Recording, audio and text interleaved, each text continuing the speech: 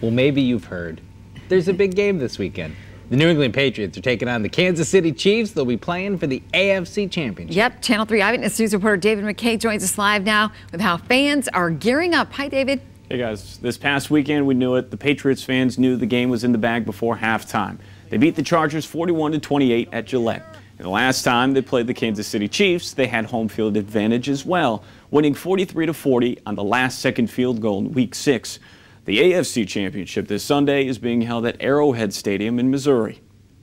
I'm just going to really hope and pray, and I believe in them. I mean, it's the Patriots in the postseason, so I think we've got some luck. This coming weekend, win by 2 touchdowns, go to the Super Bowl. But I think it's going to be a tough game, but I think the Patriots are going to pull it out because they're just so seasoned.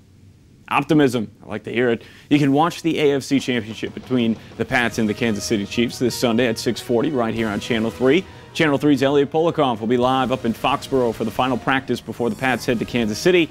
And Super Bowl Sunday is only 16 days away. You can watch Super Bowl 53 right here on Channel 3 February 3rd. David McKay, Channel 3 Eyewitness News.